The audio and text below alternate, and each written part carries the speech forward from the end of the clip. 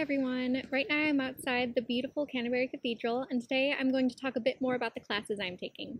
Even though it's incredible to travel around Europe, a big part of studying abroad is the studying.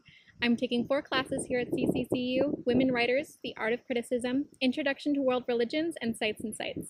So far, I've really enjoyed all of my classes. The Art of Criticism counts as a Language in the Humanities credit at ISU, and Introduction to World Religions is for the Amali credit.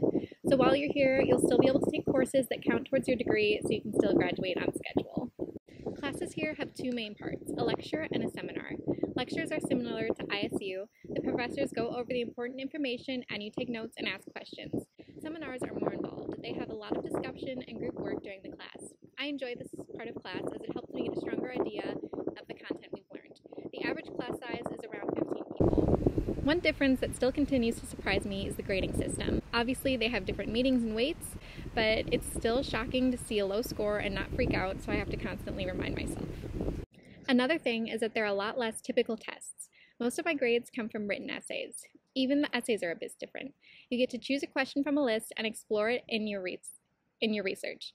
I found it's a great way to stay engaged with the work as you have the freedom to explore topics that you're interested in.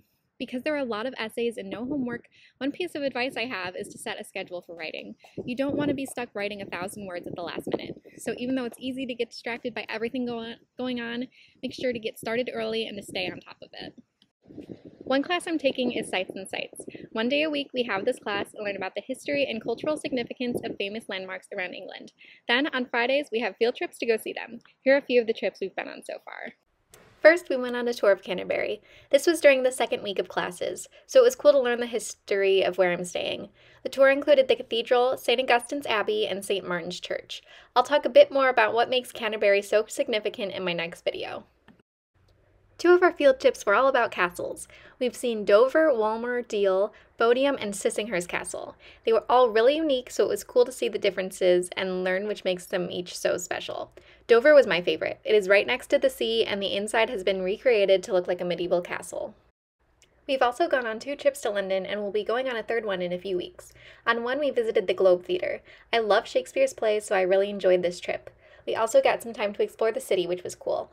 We also went on a walking tour of the East End of London. It was less touristy, so it was interesting to see some places I haven't heard of before.